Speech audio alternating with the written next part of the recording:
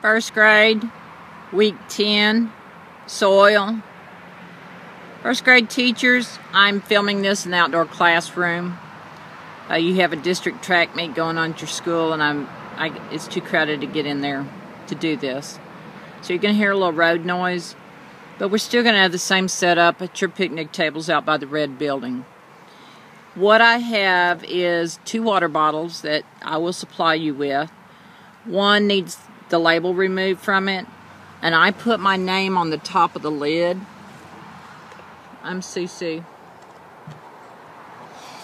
Because you're going to make a soil profile that the kids can take back to their classroom and make some observations on. The other bottle is merely a water bottle that I filled from the tap. It's not a new water bottle with new water in it, because they're going to mix this up with their soil. I'm going to move back and forth between here and the background here. I went out and gathered a bag of soil from different locations. It's real important that you go to a place that has loamy soil, which is a mix of sand and organic matter, that you find some red clay, and that you find some sand. And I'll go out and mark the spots around your campus where you can find these. And I wouldn't use this big bag. I would give the students a small bag because that's pretty heavy. When they collect their sample, they're going to come back to the picnic area, and there's several tools that we're going to use. We're going to have a funnel when they get ready to pour it in their bottle, but the first thing they're going to do is called sieving their dirt or their soil. This is just a little box that I had that we're going to sift through, and that sieving is the same thing as sifting. Is when they make their soil profile in their bottle, you don't really want them to get all the weeds and roots in. One of the teaks says, make sure that they know that there are different sizes of particles of soil, and this is just a real good way for them to see that sometimes there's just a lot of rocks in there and not their soil. Now this clay is in big clumps.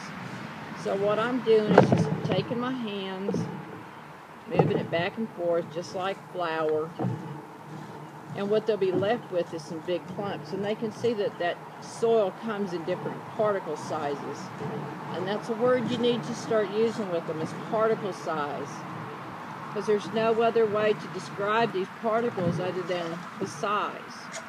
So I'm just going to shake it, and I'm going to demonstrate some different sieves for you. I don't know how long these little ones here are going to last.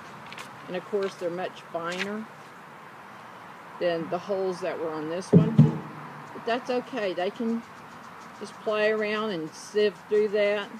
I also have some screen wire that we can use so that they can get their particles separated. I could sift this back through. So what I have here, and we're going to do this on the table. I do have tablecloths we can use and shake off and then fold up and put up.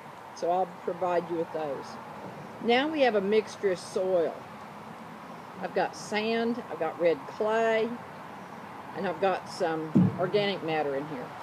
So I'm going to take my bottle with my name on it with no label, and I'm going to use my funnel, and I'm just going to put that dirt in here. And for those little hands, it's going to take some patience to get that dirt down in there. Now, they don't have to fill this whole thing up. If they want to, they can just pour it into their bottle. In fact, I'm thinking now that's easier for them. We'll have some boxes and tubs out there so they don't lose all their sifted soil.